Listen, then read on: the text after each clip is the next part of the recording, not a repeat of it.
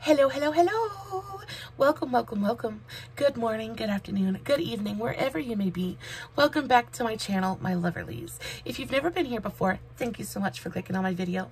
I do so hope that you will like and subscribe before you leave. Become part of the Mom family.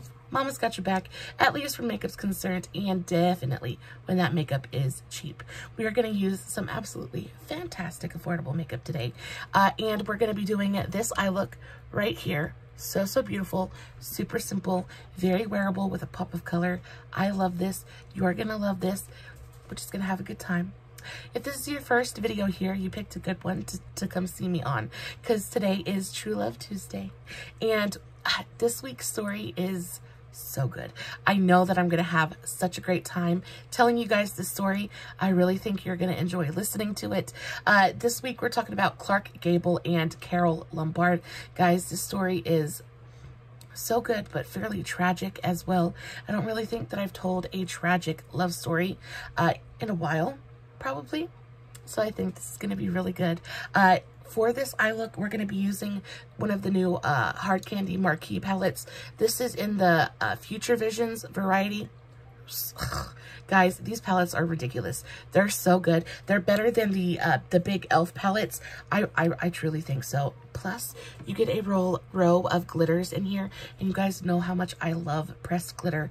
I really do enjoy a good pressed glitter, and these ones look absolutely beautiful. There is no glitter glue on my eye. There is no adhesive. They are just stuck to my eye. They're such great quality. I never really, I haven't cleaned up my face at all. I don't have any fallout from the glitter. They're fantastic. I highly recommend these palettes. If you guys haven't checked these out, definitely do so. I think this quality in the bigger pans is much better than the quality in the smaller pans. So just go for it. So yummy. We're also going to be using a couple of the eyeliner stickers from Shein Beauty. These ones are the pink ones. Guys, I love these things so much, especially when I want a lash line that's really poppy and bright and vibrant, but like precise. These are so much easier to use than sitting there and trying to get like a perfect eyeliner moment. Though it's very doable, I think these are just, they're perfect, especially for applications like this, where you're doing a super neutral, kind of nothing really going on eye, and you really just want your lash line to pop. I think it's so great.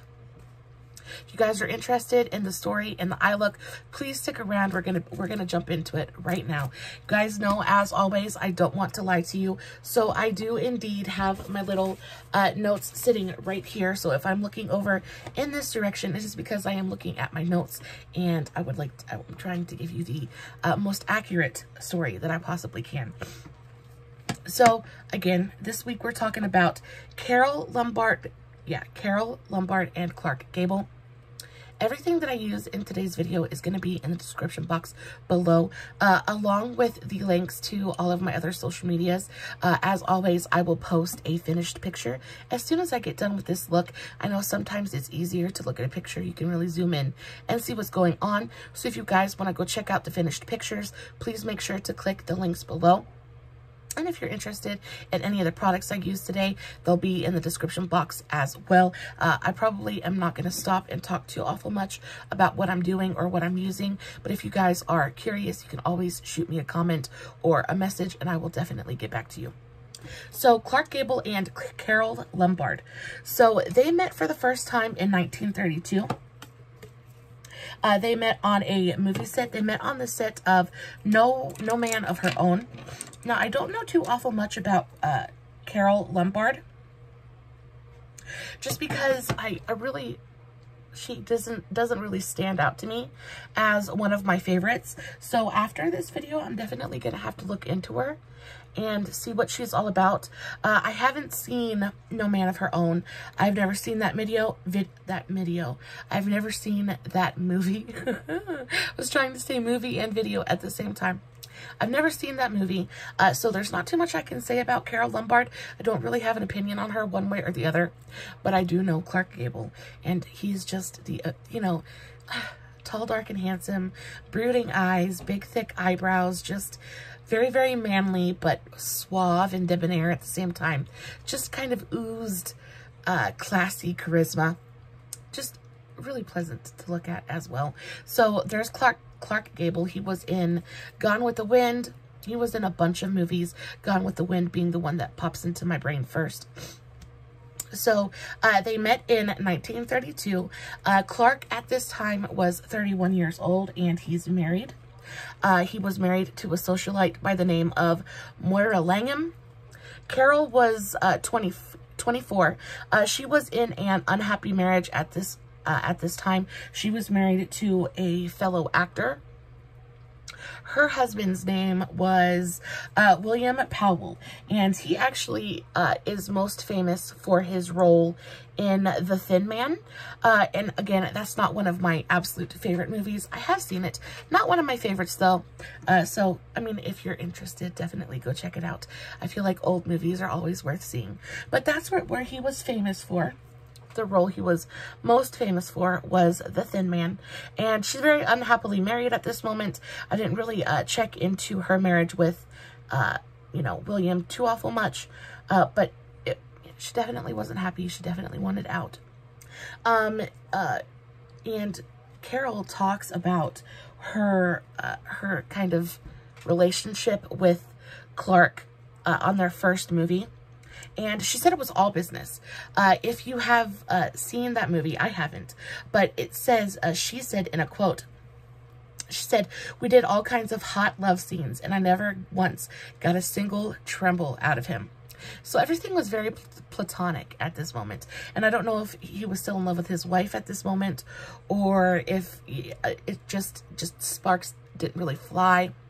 But they kept it very, very professional. No, you know, no fooling around backstage, nothing like that. Get in, say your lines, get out. So, though this is where they first met, this is definitely not where they fell in love. It certainly wasn't love at first sight for them. That would happen 4 years later. So 4 years later, they reunited at a gala.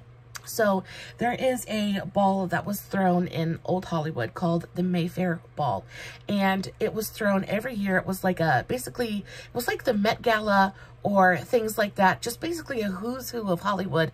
Everybody showed up in their best, you know, in their best dressed, just kind of like rubbing elbows, really just kind of getting everybody together, and only the best of the best, the who's who of Hollywood, was invited. Now, that year, 1936, a director, and he is the one who would later direct Clark in Gone with the Wind, but he actually asked Carole if she would oversee the gala that year. Apparently, Miss Lombard was very, very well known for throwing like the most extravagant, beautiful, like just insane get-togethers, parties, shindigs in Hollywood. So they asked her to oversee the preparations and the planning of the Mayfair Ball that year, and she did. She accepted. And actually, at the ball is where she ran into Clark again. I keep wanting to say Cary Grant, but it's not him. She ran into Clark again, and all like throughout the entire night, they were flirting, and they were kind of like, you know, rubbing elbows all night, on and off all night. They kept like kind of like a magnet. They kept coming back to each other. And it's so crazy because she was actually there. She actually had brought a date. She had brought Cesar Romero. If you guys don't know who Cesar Romero is, definitely go check him out. But she had brought Cesar Romero and was not paying him any attention at all whatsoever. I wonder if he felt a little bit rejected. But she ended up giving Clark 99% of her time and attention. And this all culminated at the end of the night when they shared a very beautiful kind of slow, close dance together. And y'all, this is when the fire ignited. This is when the fire ignited. That very night, even though she brought a date, she went home. They shared a ride home together. Now, she didn't actually go home with him because she was, you know, a classy lady. And when the taxi dropped her off, or not dropped her off, but dropped him off at his hotel room, he asked her if she wanted to come up to his room. And she looked at him and she said, "Who do you think you are, Clark Gable?"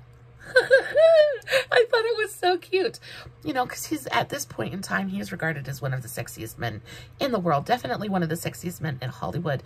Like, one of the biggest stars of his time. Like, everybody wanted to be, you know, the men wanted to be him and the women wanted to be with him. That kind of thing. And she was like, "Who do you think you are?" But after that night, they became inseparable. Actually, in an interview, or in a documentary done about them, later, it was said, it was revealed that after the night of the ball, the longest amount of time that they ever spent apart was 6 nights. 6 days. That was the longest they ever spent apart for their, you know, the entirety of their lives together, which I thought was so cool. They must have really, really been in love, you know? So, still married. Clark at this point was still married, but he was separated. And at this point, Carole had gotten her divorce. Like I said, she brought Cesar Romero as a date. So she's definitely like on the scene. She's dating. She's, you know, checking out her options. But, you know, if you have a shot at Clark Gable, you take your shot. You know what I mean? He was like the it guy of Hollywood at that moment. And the sparks flew. And they ended up getting together. Again, he was separated. He was still married, but separated from his wife. So there's no cheating going on at this point in time. Fast forward just a little bit later. Again, they never spent any time apart. The longest they were ever apart was 6 days.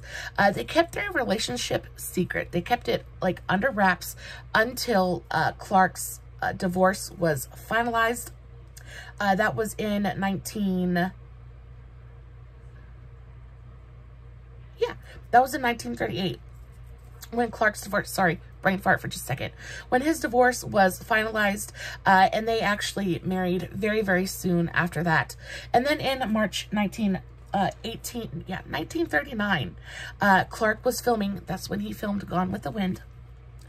And this is like at the height of his popularity. Gone with the Wind is an absolute classic, one of my all-time favorites, like all-time favorites. I absolutely adore that movie. So 1938, Clark is filming Gone with the Wind, and they actually take him and Carole, they actually take a trip to Arizona. And something that I thought was fun to learn about them is that they were actually both super outdoorsy people. And it's not something I really would have expected from them because, you know, they were Hollywood, they were the Hollywood it couple, right? And you would think that they would much prefer caviar and champagne to granola and peanuts hiking up the trail, but they loved it. They actually loved it so much that they eloped to Arizona, and for their kind of like honeymoon thing, they spent it hiking and fishing, and one of her favorite things to do was camping and hiking, and he loved to hunt and fish and things like that. Anything that involved being in the outdoors, anything that involved being outside, they absolutely loved. It was kind of their thing.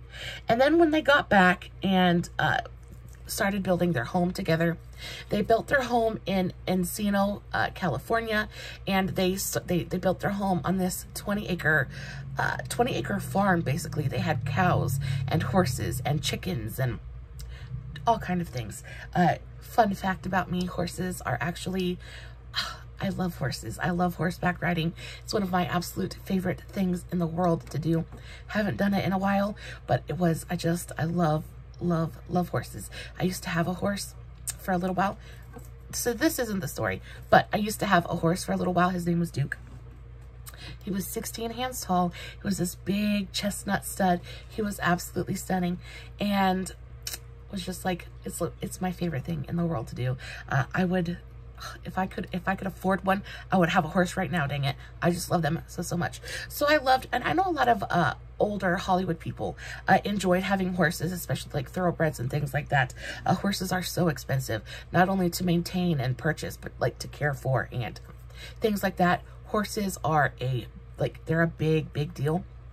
And I love that they have horses and cows and chickens and all of that good stuff. It's like a very homey kind of couple, but on this big, grand, kind of glamorous scale. Love it so much. So they built it on this 20-acre ranch in California. Horses, cows, and chickens. When work took them apart, this I thought was super cute as well. So when work would take them apart and they would have to separate for work, they would actually send each other these super cute, like, gag gifts. And I love that. Just a kind of, I've been thinking about you kind of thing. So they would send each other gag gifts. I'm not exactly sure what the gag gifts were, but this tradition was actually started on the first movie that they filmed together. So at the end of No Man of Her Own, at the wrap party, she actually gifted Clark a ham with his picture branded on it, which I thought was so freaking hilarious. Like, because I guess he's just a big ham. I loved it. I thought it was clever. I thought it was super cute and adorable. And because they would do this every time work would take them apart, or even, you know, even if they were just trying to be silly or fun, she said that they would just be goofy ones strictly for laughs, and their entire home was filled with all of these little goofy reminders of their love. And I think that's so absolutely adorable, just to be able to, like, look over on the wall and see something and it bring back a memory and a smile. I think that's so smart and a really great way to keep love special and alive, you know. But their house was full of all of these cute little knickknacks. And where do I go after that? So they had their fair share of problems as well. Now, Carole was no addiction. There was no addiction. There was no alcoholism. There was nothing like that. They actually were very well put together people. But when a man and his ego are something that, like, even on a peasant kind of scale, like me and my husband, I gotta deal with that man's ego all the time. I'm sure you guys know exactly what I'm talking about. Could you imagine the ego of, like, the sexiest man alive, like the biggest it boy of Hollywood? Could you imagine the ego on that man? Obviously that was a problem. Mr. Gable loved women, loved beautiful women, and didn't hide that fact from Carole at all whatsoever. He basically didn't think that he needed to, I want to read this to you because it was kind of like a quote. He felt like he didn't need to, he had no self-control. That's the word I'm looking for. He felt like he did not need to control his urges because he knew he was a catch. He knew that he was, again, like I said, he knew he was Clark Gable. He knew he was amazing. And what woman in her right mind is going to give up all that because he was, you know, he cheated. And I mean, he was right because she didn't leave him. She didn't leave him because of the infidelity. But while he was off being, you know, a turd, she was at home desperately trying to have a child. And unfortunately, that never happened. She was infertile and she spent a lot of time and a lot of money going to different specialists trying to get her situation figured out, and there was just nothing that they could do to help her. She unfortunately was never able to have a child. She struggled with serious infertility problems. I actually know exactly what that is like. I have been struggling with it for a very long time. If you guys are struggling with infertility, I hope that this is not triggering for you. Please know that you are seen, you are heard. Baby, I feel for you. I am there with you. If you want to talk about it, let me know. But she was never able to have a child, and add on top of that the fact that her husband liked to wander off. Definitely not like an ideal situation. So one of his most famous affairs was with his 21-year-old co-star. Not sure what film they co-starred together in, but he had an affair, a pretty blatant affair actually, with Lana Turner.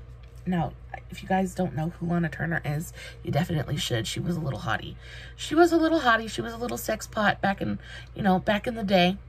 And she was very, very much younger than him and kind of in her prime. And then here comes this very suave, debonair, charismatic man. And she kind of just falls into bed with him. Can't blame her too awful much, though. She should have known better. Everybody knew that he was married.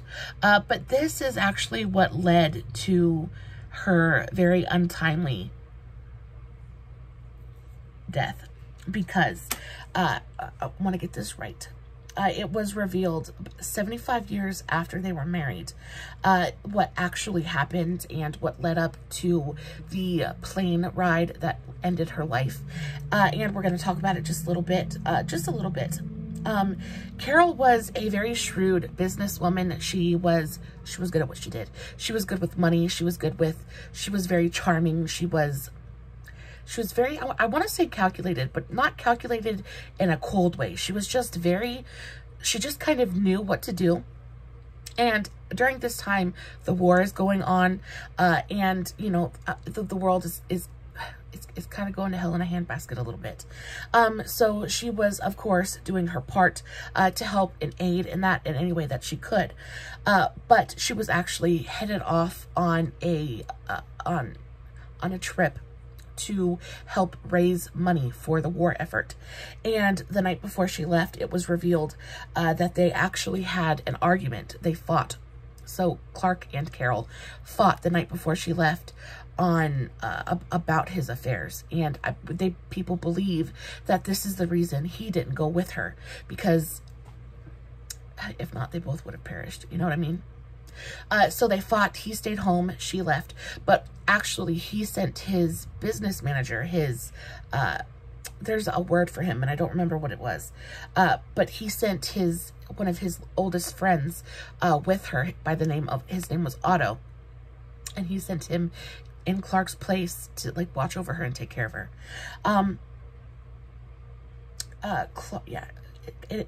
So his affair inadvertently caused her death. So this is what happened. She got on a plane. She took a plane trip in January of 1942. It would be her last. She was determined to get home to save her marriage.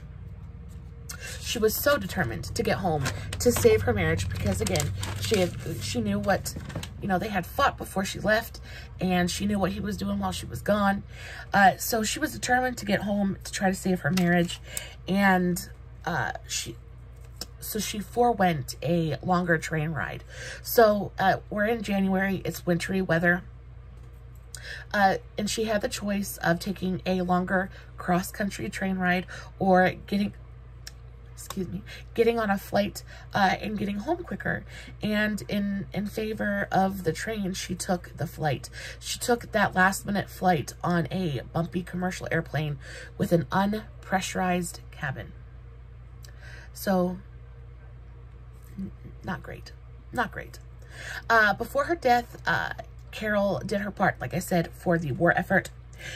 This trip, the purpose of her trip, she was going home, back home, to Indianapolis, Indiana, and she was trying to sell defense bonds, and I'm not sure what a defense bond is, but she was trying to sell defense bonds in order to help with the war effort. She was basically just trying to raise money, and she was super, super successful at this. Over a week, she actually was able to raise over $2 million in support, in support for the war. So she did a lot of good, very philanthropic. I think that's how you say that word. But she did her part. She did her part for the war and everything that she could. She said she was going to sell defense bonds for what she called, this is her quote, the best damn land there is, talking about the United States. Before leaving Hollywood, her and her mother, and this is a, like, foreshadowing kind of thing, because before she left, her and her mother actually went and saw a psychic. Now, I know psychics and stuff are really big out west, really big out west. They're kind of like not existent here, but I do hear a lot of people talking about they went and saw a psychic and stuff like that. So they went and saw a psychic, and the psychic actually gave her like bad news. Her fortune, actually, what the lady said, what the fortune teller said. She said, keep out of planes in 1942. There is danger in them for you. So, like, right then and there, right? And I don't know about y'all, but I'm kind of superstitious. And if somebody had said something like that to me, girl, you best believe I wouldn't have set a foot, not a single toe on a plane that entire year. I'd have listened. You know, hindsight's 20/20. But y'all, I would have listened. I don't play with stuff like that. No, thank you. But on her last trip with her was her mother, like I said. So on this trip with her to Indianapolis, she took her mother. She took her husband's like business. What was he? What was he? Press agent. Okay. So she took Clark's press agent. His name was Otto. He was a very, very long time friend of Clark's, and he basically sent Otto in his place, take care of her, look after her for me. On the day they were supposed to return to California, both Otto and her mother tried to talk her out of getting onto this plane. They both told her, look, this is not a good idea. Let's just take the train. I know you want to get home, but there's like, they basically knew something bad was going to happen. They begged her not to get onto this plane. Otto actually had on top of the fortune teller telling her to stay out of planes. Otto had a premonition of a plane crash just days before and had made this known. He told them, guys, flames everywhere. No, let's not do it, right? Carole did not listen. They both tried to talk her out of flying. He had the premonition, and not only that, but we're in January, and it's wintry conditions. Not the best for flying anyway. On top of that, they're in some shoddy kind of sketchy plane. No, thank you. Don't do it. Her mom kept thinking about what the psychic said. Otto kept thinking about his premonition, and they're just like, no, this is not a good idea. Don't do this. And Carole just didn't listen. She actually she was like, okay, you know what? Let's do this. Let's flip a coin. Honey child, my butt would have been on that train so freaking fast. She was like, no, let's flip a coin. So that's what they do. They flip a coin. And instead of just doing what I think would be probably the smarter thing to do, and just not getting on the plane, they flipped a coin, and Carole won, and all three of them boarded the TWA flight number 3. Yeah, was it TWA flight number 3? Well, yep, TWA flight number 3. She was so desperate to get back to Clark, and you know, and I can understand this. I really, really can, because she left Clark after they had just got done fighting and arguing, and you know, she's worried that she's not going to have a husband when she gets home, or that he's going to go out and do something absolutely stupid. So she's desperate to get home to him, desperate to kind of get home and make sure that her life basically wasn't falling apart. And I understand it. I probably would have felt very much the same way.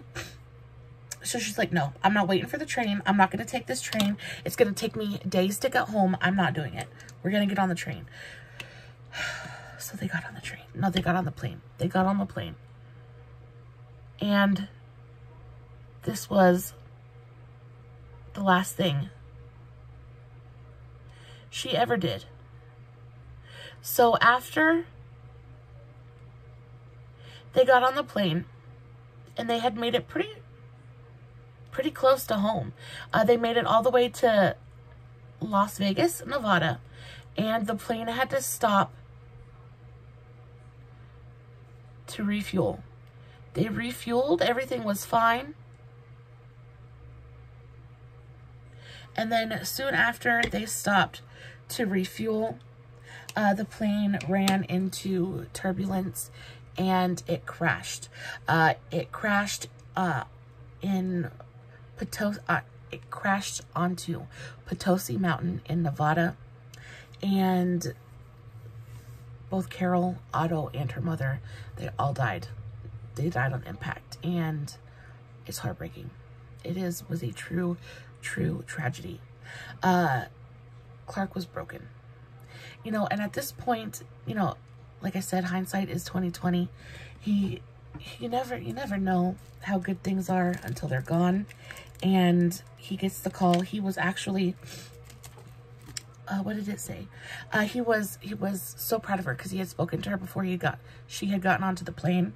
They had, you know, everything was all right. Maybe he hadn't spoken to her, but I think he had spoken to Otto, and Otto had let him know what was going on. And he had found out that she had raised over $2 million.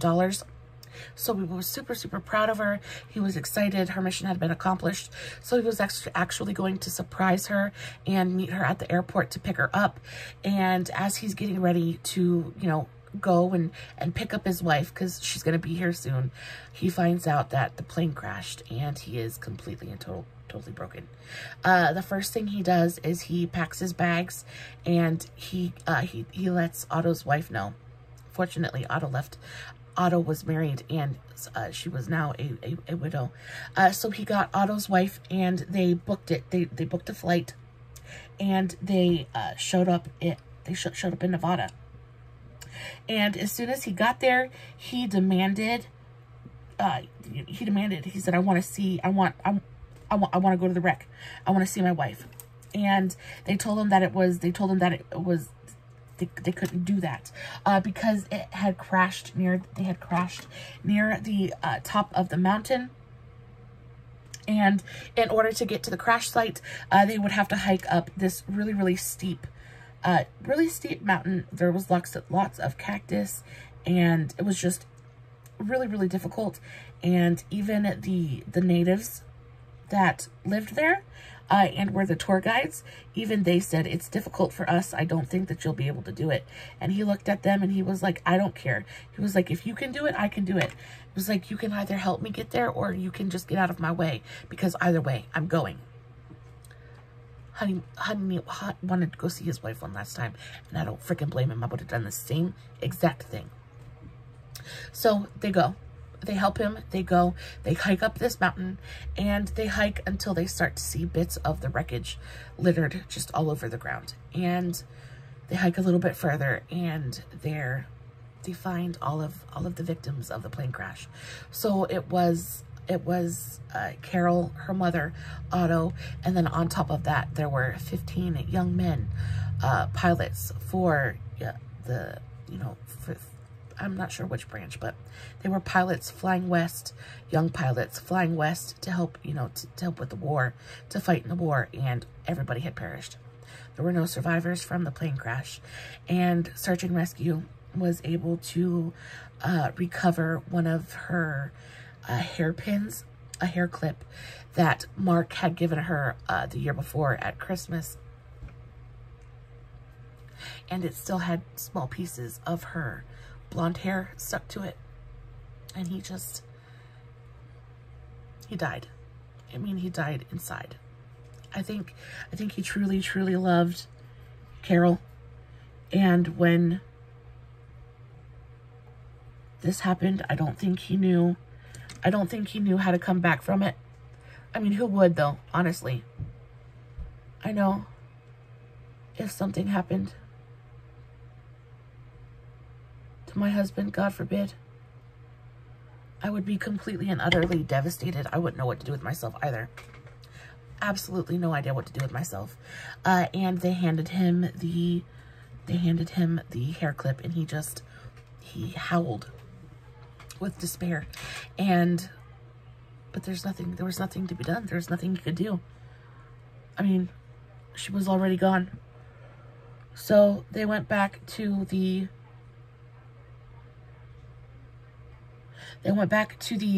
hotel. They were staying at a hotel nearby. And he wouldn't, he just kind of died. I'm trying to talk and think and do this thing at the same time, but he couldn't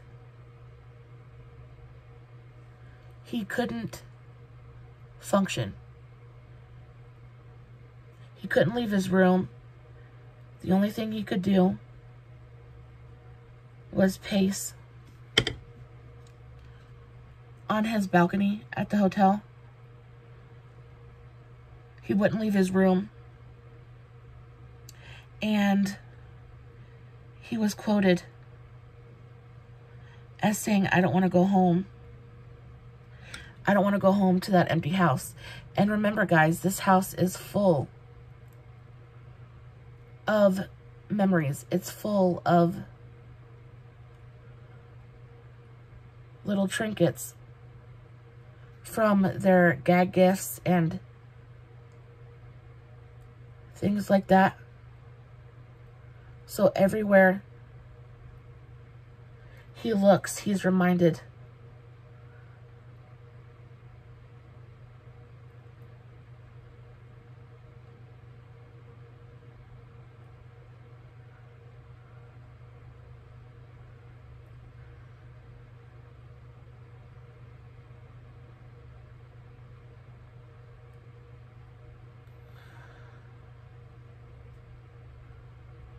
There we go. Now it's on. Okay.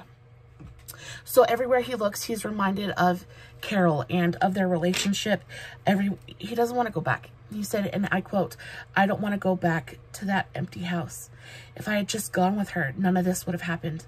And I think that's the hardest part that he had to deal with. And I think it's the part that he couldn't ever get over, was the fact that if he hadn't have done those stupid things, and if he wouldn't have cheated, and if he wouldn't have argued with her, and if he would have just appreciated her instead of cheating on her, then she would still be there. If he had just gone with her, she wouldn't have been racing back, right? It wouldn't have mattered if the plane ride wouldn't even have been an option, because it wouldn't have mattered when they got home, because they were together. So that was something he had to deal with for the rest of his life, was knowing that if he had just made different decisions, if he had just done a couple things differently, then, that she would still be there. And unfortunately, that's, like, we don't always know exactly what to do. We don't always know. Sadly, we don't always make the right choices. So he did eventually end up going back home. He did, he went back and he continued to live his life. But he was never, like I said, he was never the same again. And after Carole died, he never stopped loving her. He never stopped loving her. She never stopped being the most important thing in his life. And he never could quite get over. He never could get over her. So when he got back to California, he started drinking really heavily. He started smoking heavily. I'm putting a little bit of glitter on now. I'm going to go in with this one. This is the pink one. He started drinking and smoking really, really heavily. He started riding. He bought a motorcycle and started riding his bike really recklessly and not really caring about basically whether he lived or died. He just stopped caring. He stopped caring about just about everything. And I think he wanted to die. And made that very, very apparent a few months later, or maybe, yeah, a little while later. He kept Carole's bedroom untouched. He never would let anybody walk in there. He never let anybody move her things until he died.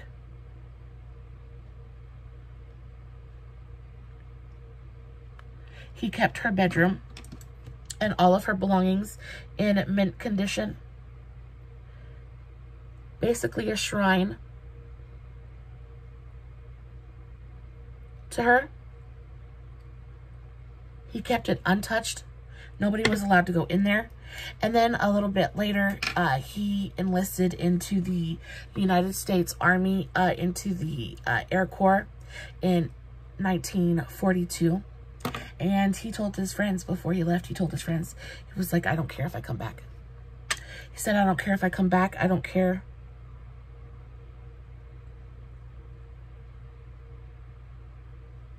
Basically, I don't care if I live or die. I'm done. I'm done. And I'm going to go in the most honorable way that I know how. I'm going to go fight the war, and I'm going to die in the war.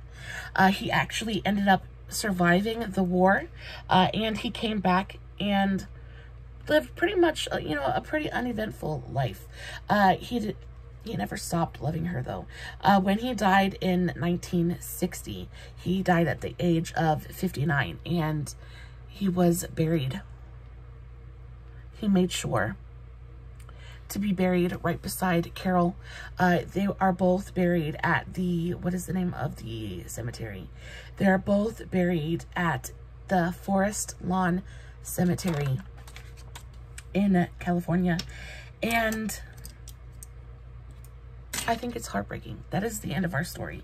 And I know it's a little bit anticlimactic, but I think it's tragic. You know, and you know what the thing about it is he probably would have, because men don't know any better.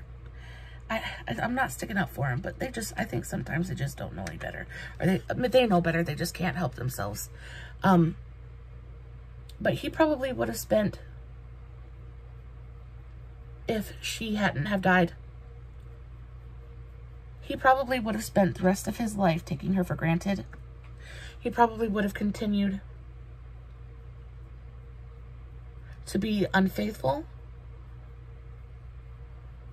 and not thought a second thing about it. But instead, she died in that plane crash, and he had to spend the rest of his life thinking about the fact that he treated the one woman in the world that he didn't know he couldn't live without. He treated the one woman in the world with the least respect. And I feel like there's something to be learned from that, because this whole, you know, you don't know what you have until it's gone kind of thing. When it's gone, I'm passionate at the moment. You see my, just flung out of my hand. I'm passionate at the moment. But when it's gone, it's too late. There's no fixing it. Once they're gone, you can't bring them back. You can't say, oh, I'm so sorry I did this to you. Oh, I'm so sorry I didn't love you the way that I should have, the way that I really wanted to. No, you need to love them. You need to trust them. You need to treat them that way right now. While they're here, while you can put your arms around them, while you can tell them you love them, you need to do that. And I think I live by that. I live by that. I say I love you to my husband and to my son 2 million times a day. I am not going to apologize for it either. There is no doubt in either of their brains that they are the two very most important people to me on the planet. There is nothing in the world that I wouldn't do for them. And if at any moment in time, God forbid, something were to ever happen, there is no doubt in my brain I would never have to live with the regret, or I would never have to live with the fact that I didn't get to tell them I love you, or they didn't know how I felt about them. Because by God, they know it. They know it. They know it without a doubt in their heads. Hold your loved ones close. Hold your family close. Hold your babies even closer. You never know what's going to happen. You never know. We're not guaranteed tomorrow. And death doesn't discriminate. You could be a highfalutin Hollywood actress. You could be, you know, the girl next door. Death doesn't discriminate. Make sure your loved ones know how important they are to you now, so you don't have to regret not telling them later. Guys, that was our story for this week. What do we think? Did we like it? Did we love it?